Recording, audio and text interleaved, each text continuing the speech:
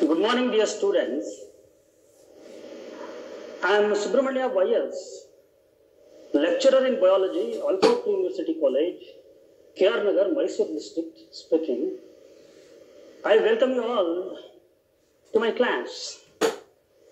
In this class, I am going to discuss some of the topics from the chapter Reproduction in Organisms, 12th standard, NCERT, second PUC Biology, Karnataka State. In this chapter, in your NEET examination, you can expect at least one question. Whereas in your theory examination, you can expect 2 to 3 marks questions from this chapter. And this is quite interesting chapter. And we have the topics like lifespan, reproduction, reproduction types, asexual reproduction, sexual reproduction in this chapter. First, let me take up the lifespan to discuss. Children, all of you know, the organism, if it has to come into life, come into existence, it has to take birth, it has to be born. So the organism, if it has to come to life, it has to be born. So that's the birth. Birth. Okay. And after birth, organism continues to live for a certain period of time. It will continue to live for a certain period of time, and then it will die. That is death. No organism is immortal. No organism can escape death except few acellular organisms that I am going to tell you, discuss in the next chapter. So when I use the word death, death may occur because of accident, predation, infection, or anything like that. So deaths, because of these factors, are not natural. It's not natural death. So here I'm speaking about the natural death. And natural death is the death when the organism grows, develops, grows, reproduces, and later on, in the final phases of the life cycle of the animal or any organism to that matter, the organs loses their vitality, physiological efficiency, and finally, they will reach the stage of senility and die. So this type of death is a natural death. So, natural death, the word natural is very important. When you use the word, when you have to explain a lifespan. So the duration of time between birth to the natural death, we call that as a lifespan. Lifespan. So when we consider this lifespan, is that all organisms do have same lifespan? No. Different organisms do have different lifespan. It is quite interesting to take examples of a few animals. For example, mayfly will live just for 24 hours. Mayfly lives for 24 hours, whereas Pinus tree, Pinus longiva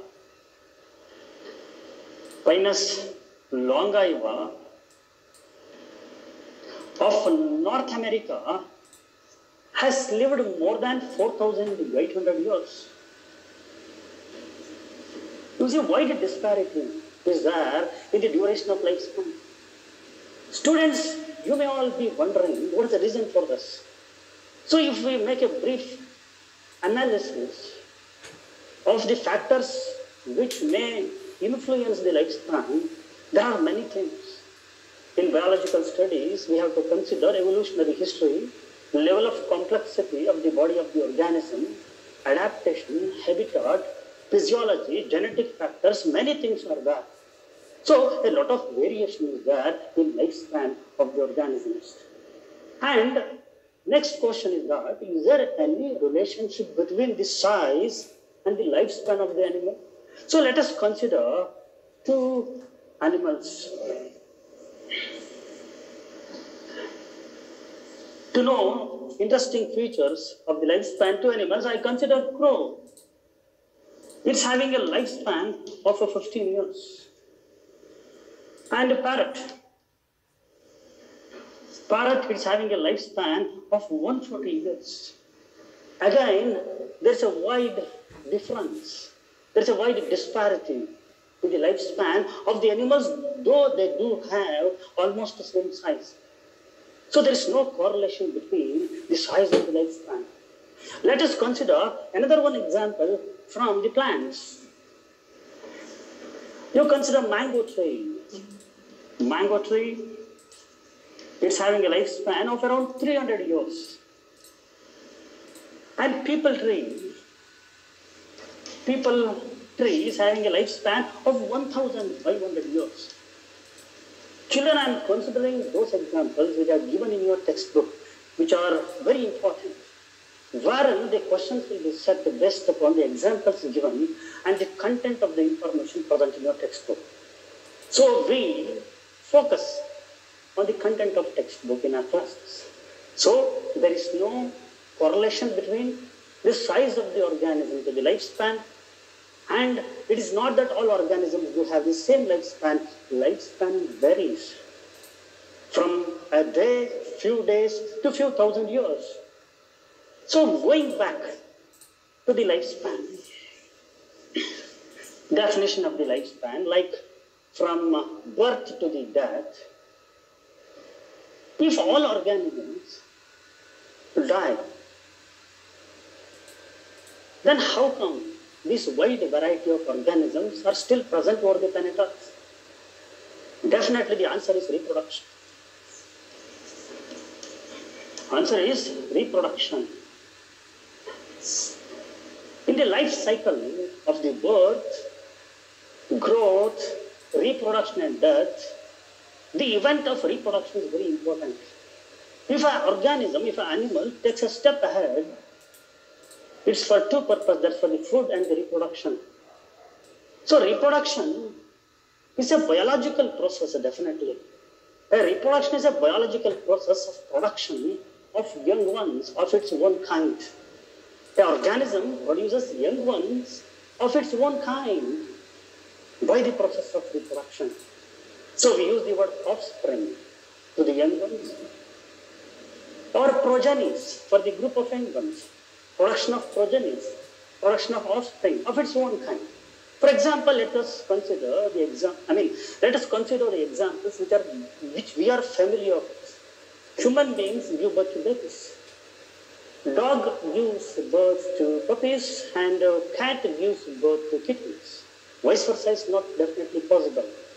So, the organism, the animal or a plant, or any other organism to that matter concerned, it can give birth or reproduce the young ones of its own kind. Okay? So that's the definition for the reproduction. They may ask you one last question in your examination, what is reproduction? Reproduction is a biological process of production of young ones of their own kind. The reproduction enables the organism to continue its species. So, I may not live for another 10,000 years, but I am survived by my children. My children are survived by their children. Though I may not be living, the human species will survive. So, reproduction enables continuity of species.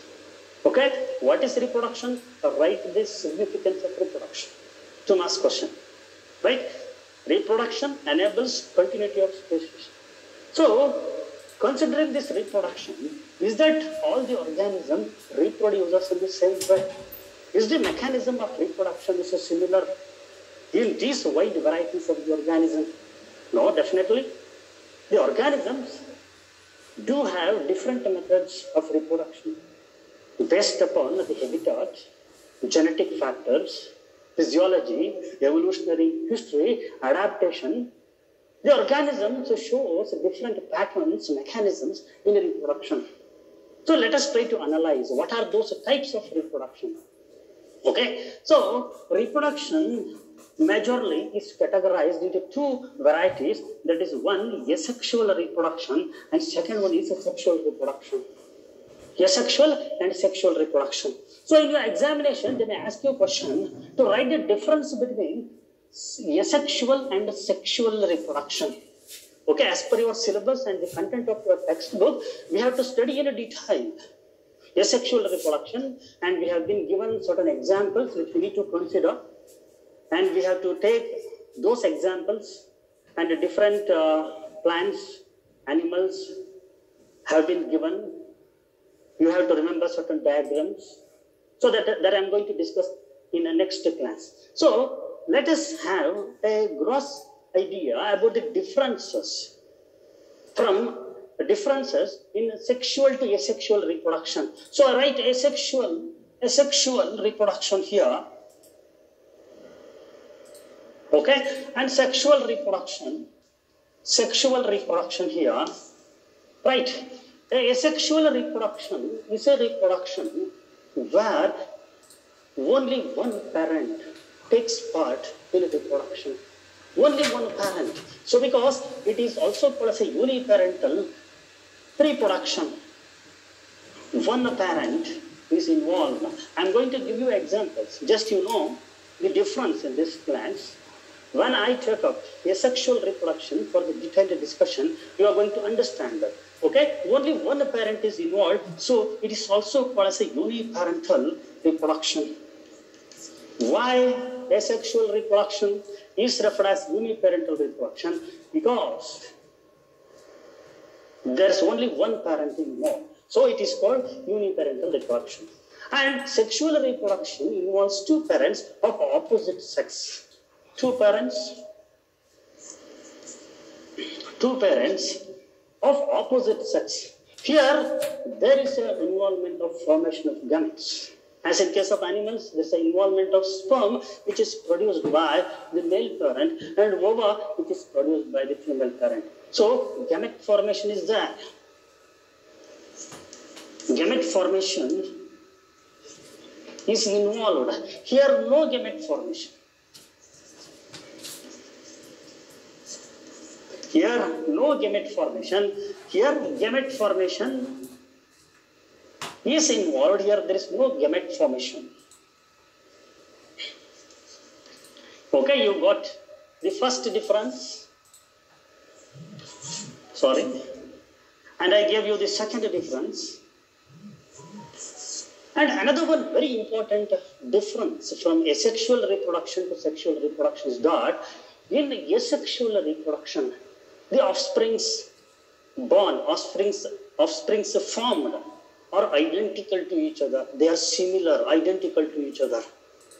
As because they are identical to each other, we are going to understand the reason why they are identical genetically to each other in the next class. They are identical to each other, so because they are called clones. Okay? Offsprings are identical. So they are called as clones. Here the offsprings formed, born or hatched out or anything like that. Here the offsprings formed are not identical to each other. They show variations. Okay? Variations. Offsprings are not identical and show variations. Okay, so what are these variations? You consider a rose plant. You cut the twigs of the rose plant and plant. You cut the twigs from the rose plant. You are going to take out 10 twigs and you plant those 10 twigs. All the rose plants which are growing as a new plants are identical among themselves, but also to their parents. So Here, offsprings are identical to each other as well. They are identical to their parent. But whereas here, you consider your brother, you consider your sister.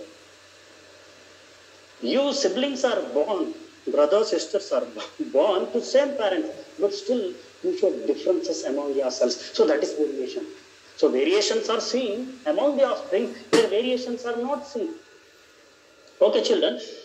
So in your examination, write the differences between sexual and asexual reproduction with examples.